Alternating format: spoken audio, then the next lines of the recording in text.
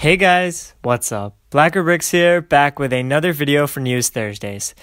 So first off, in this week's news, a bit earlier actually, about a week ago now, the Lego Star Wars Mos Eisley Cantina was first revealed on a South Korean Facebook page. So not the best images, just some blurry images over here we got. And as well as that, we got some images of the Winter Village 2020 Elf Clubhouse, which also looks fairly attractive. And in this image, it looks almost like a 3D. It probably is a 3D rendering, but it looks a bit more fanciful than it does in the real one. The Technic Porsche 911 is also on sale. Let me see if that still is available. I believe it is. So this will be down below as an affiliate link. So as always, in the description below, I'll have some affiliate links. If you purchase anything from there, you will be supporting the channel, and I would really appreciate that, guys. The brickheads are actually sold out on Shop at Home. They were quite popular in that case. Let's see what else. The Monkey Kids delivery bike promotion is live on Shop at Home. The Chronicle Books Lego puzzles pre-orders are now available on Amazon. These are 1,000-piece puzzles, and they retail for $18. I am quite interested in puzzles, so I don't know, I might pick this up.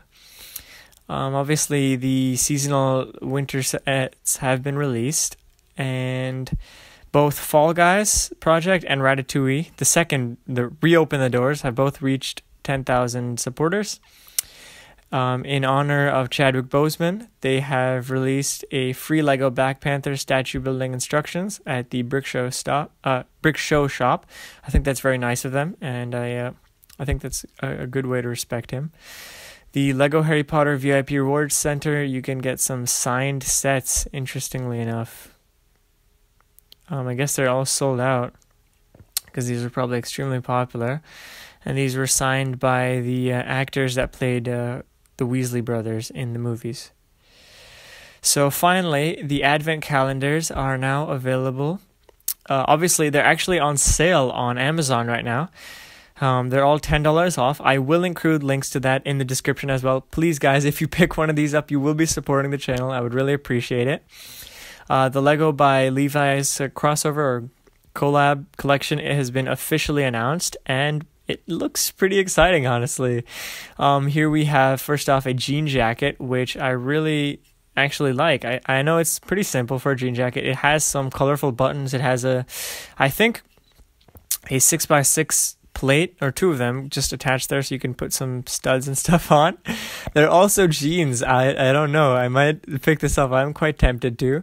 Just a normal shirt, which I don't believe has any studs on it.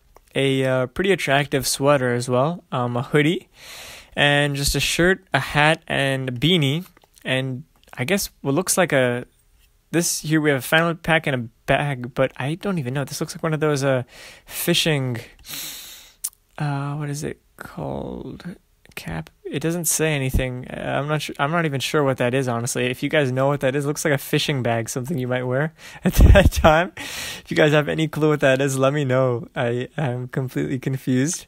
The Mos Eisley Cantina set 75290 was officially announced. This is releasing on September 16th, so about 6 days from today, this coming Wednesday. It's going to retail for $350. And obviously, this is the release for Lego VIP members, so definitely sign up if you haven't. It's absolutely free. And this actually looks like a pretty attractive set. Let me jump it up, and that's not the best quality images. They are better than before. And this looks really good. I am honestly surprised that it's $350. I guess I really wish this was $300. I would not even have thought about it twice in that case, but that's fine. We have our first real look at the Adidas shoes, and I'm really, really happy that Lego is doing so many collabs with clothing companies. I'm just thinking, imagine if I get all this stuff and I walk into like the Lego store or something. How funny would that be? I guess Lego released a statement because this is one of the largest amounts of projects they've received ever, about 35. Obviously, because so many people are home, they have extra time, and people have been submitting projects. As of now, I don't think they've definitely said anything, or rather definitively said anything. They're just asking what we suggest. There's also a LEGO Ideas Head Back to Hogwarts building contest, which looks pretty cool. You have the chance to win all of these if you design a Hogwarts scene just when they head back. And obviously there are 35 projects this time. I'm not going to read them all out, but yeah, that's pretty much it for the news today, guys. I hope you enjoyed this video. Please let me know what you want to see in the future. I would once again appreciate if you checked out the affiliate links and my Patreon, which is now available. Let me see if I can just pull that up real quick. That is probably the best way you can just support me directly. And yeah, I would really appreciate that, guys. It really helps keep the channel running, because I read a comment from Ryan's Bricks today, and he was talking to me about how it sucks that I don't have any Patreon supporters yet. And honestly, I'm not too bummed out. I understand it's expensive. $5 a month is still quite a bit. I would appreciate, though, if you checked it out at least. Let me know if you want me to improve anything, stuff like that. But yeah, I hope to see you guys soon. Thanks for watching, and have a great day.